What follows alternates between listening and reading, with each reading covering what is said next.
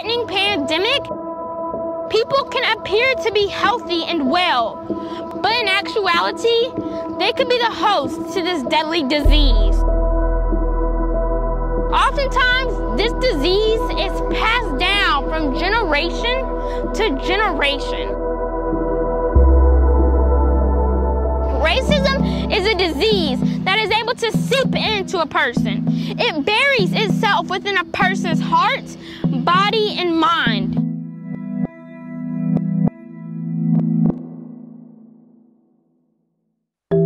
How's it going, Danielle? I don't know if I could have a genuine response to that question anymore, but it's going. Hopefully there'll be a day again where it'll be safe to ask, how are you doing? And not have to brace yourself for impact. United we stand! Divided we fall! United we stand! Divided we fall! Back up! Back up! We want freedom!